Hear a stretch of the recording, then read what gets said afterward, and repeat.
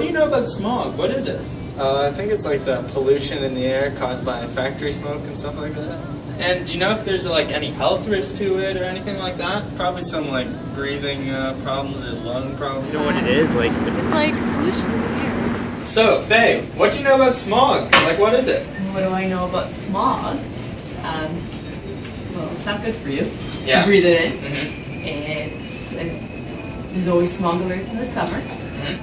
So if you are a child or if you're elderly or if you have asthma, you stay in. It's not good to breathe in. Yeah? And what's wrong with it if you breathe it in? The toxins. Mm-hmm. Hurts your lungs. Yeah, okay. Thank you very much. So, hey everyone, what do you guys know about smog? What is it? Well,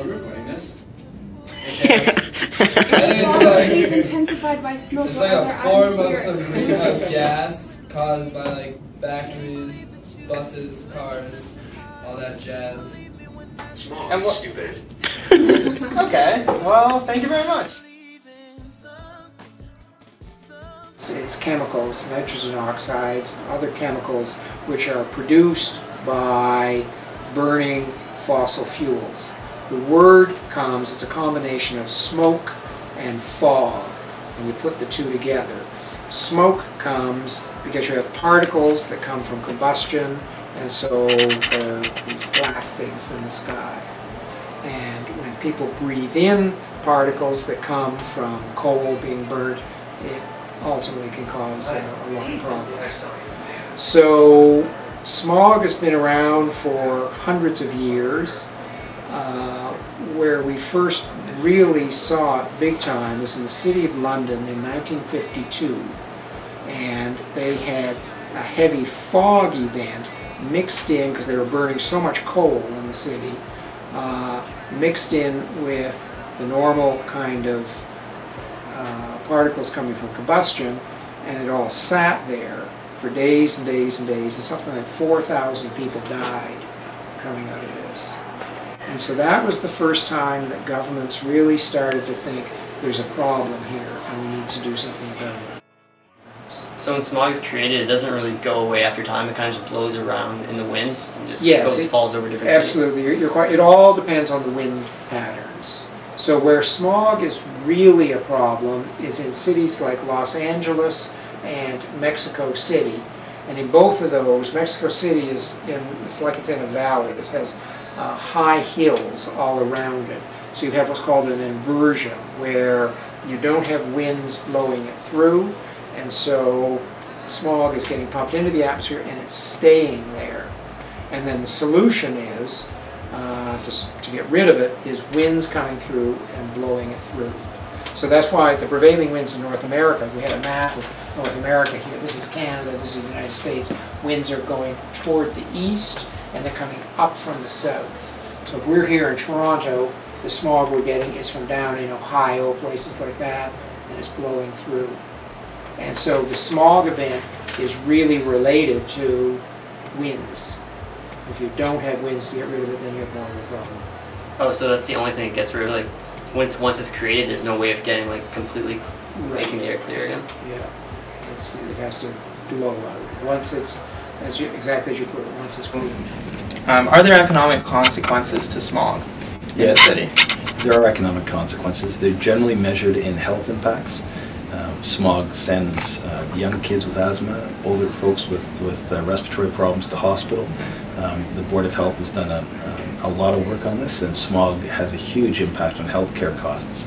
Where that rolls into city costs is that when people become frail or people become unable to work because they have health issues, you start to generate social service costs, and Toronto tops up social service, welfare, stuff like that, health benefits, as well as in the housing field.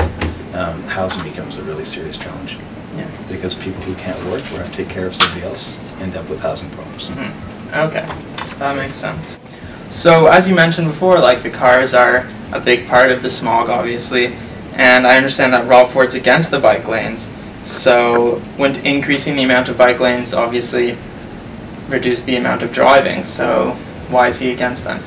Well, Rob comes from a mindset that the car is king, and that all that's good in the world has flowed from the delivery of the combustion engine to a single passenger vehicle form to the city we have today. So anything that if the car is king, anything that's built to accommodate the car is good. Anything that's built to frustrate motorists is bad. So he's against urban development that's compact. He's against bike lanes. He's against a lot of stuff. The only good news is that he's so cheap with money that he's afraid to put into action his vision of the new Toronto, which would be more expressways and more single-family homes. And because he can't actually say yes to his ideas, what we get is his chorus of no's to the other environmental initiatives. But he's one voice in a council of 45. There are 44 other voices, even his brother, that sometimes disagree with him. And so while he may have the microphones to his advantage, he doesn't have council on side, nor does he have the public on side. The exact same argument I get from the cyclists that say to me, and as soon as I get the emails, the first thing they say is, "You're a fat slob," they go after my big belly, and I say, okay, I can understand that, fine, but what's the solution, okay? Because the cyclists say, "I hate you motorists, I can't stand you guys," and they flip you the bird as you're going down Queen Street or Dundas Street. There's this huge animosity between the motorists and the cyclists. There's this huge animosity, and it's never going to go away, Madam Speaker. So what is the City of Toronto doing in terms of getting rid of smog, or at least trying to reduce it? The City of Toronto is doing several things to try and reduce their contribution to pollution by reducing their energy use. One of the initiatives we're doing is called the Corporate Smog Alert Response Plan. And what that is when the Ministry of the Environment releases a smog alert. I don't know if you guys are familiar with that. Mm-hmm. We have a set of plans in place to try and reduce our contribution to pollution, especially on those days. And those plans differ for every division in the city. We have all kinds of divisions, people that work outside and people that work indoors. So for people that work indoors, we have actions that are recommended to staff, things like wear lighter clothing so we don't have to power our air conditioning as high. For people that work outdoors and do work outdoors, we have a series of actions that are recommended, and that involves things like suspend the use of non-essential, gas-powered machinery. So we might not like cut lawnmowers or something. Exactly, we might not cut the grass on that day if there's a smog alert. We know from the science that short-term exposure to air pollution can trigger the following, either alone or in combination. And we're talking about irritation to the eyes, nose and throat, altered breathing patterns, upper respiratory infections such as bronchitis and pneumonia, headaches or nausea, aggravation of asthma and chronic obstructive pulmonary disease. And this happens by increasing bronchoconstriction, lung inflammation, and airway resistance. We also know for a fact that long-term exposure to air pollution increases the risk of respiratory and cardiovascular conditions such as allergies, asthma, chronic obstructive pulmonary disease, lung cancer, heart failure and arrhythmia, as well as cardiac arrest. There's also a new body of research which shows that pollution is also associated with damage to the brain, nerves, liver, and kidneys. And for people that are very active outdoors, when there are high concentrations of air pollution, we know that they may experience reduced lung function and increased respiratory discomfort. They might have higher heart rates than normal during exercise.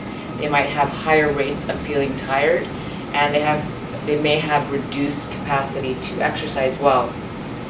We also know that individuals with pre-existing conditions like asthma or allergies may find that their symptoms are triggered by certain air pollutants. So people with asthma might have coughing, wheezing, shortness of breath, or chest pains due to air pollution. But in terms of its locations of prominence, it's more of a regional issue rather than a strictly Toronto issue. When we're talking about smog, when we're talking about individual air pollutants, there are certainly places in Toronto where it is more prominent than others, and that's usually where that pollutant is being emitted. So yes, if you're standing at a busy traffic intersection in Toronto, you will have an acute level of exposure to a series of pollutants that come from motor vehicles. If you're standing next to a smokestack at a plant, you will definitely be exposed to a greater amount of pollutants in that area. What is the difference between air pollution and smog? Or is there a difference at all? No, they're the same. They're related. So the difference is that, you know, cars, vehicles, plants, factories all emit pollutants, individual air pollutants. You've heard of these things like carbon dioxide, particulate matter, nitrogen dioxide, all these big fancy words. Smog is a series of those pollutants existing in the air, and what makes it smog is when heat and sunlight hit those pollutants that mix, and the heat and sunlight causes a chemical reaction to occur between those pollutants. And additional pollutants are actually formed in that chemical reaction. If every driver of a small vehicle in Canada avoided idling for 5 minutes a day, we would prevent more than 1 million tons, 1 million tons of carbon dioxide from entering the atmosphere each year. So if you're not going to do anything, the one thing I'm going to ask you to do is to stop idling your car when you don't need to have it on. So what if it's just on and you're playing music or something and it's not started? Like the battery? Yeah. That's not the same as when the engine is on, so you're okay to listen to tunes at that time. Okay. So say it was a high-level smog day in Toronto. What can we do to protect ourselves from the negative effects of smog? That's another very good question. Thank you for asking that. The first thing I want to tell you is the fact of the matter is there are no safe levels of exposure to air pollution. Science shows that even at very low levels there are health consequences. So we need to do whatever we can to improve the quality of our air. I also want to tell you the fact of the matter is that research shows that the benefits of physical activity outweighs the risks from air pollution. So you know what smog is, like the effects it has? Yeah, smog, it's like C6, 8, there's O's in it and there's some H's. It's in the sky, and it comes down and it pours acid on our babies. If you get it on your private parts, it makes them they're not as good anymore. They'll probably both smell bad and not work well, which is a deadly combo. So we gotta get this damn smog out of the air. We gotta get it out of the air. There's so much, it's getting all over us and we're not getting rid of it. That's all I'm trying to say.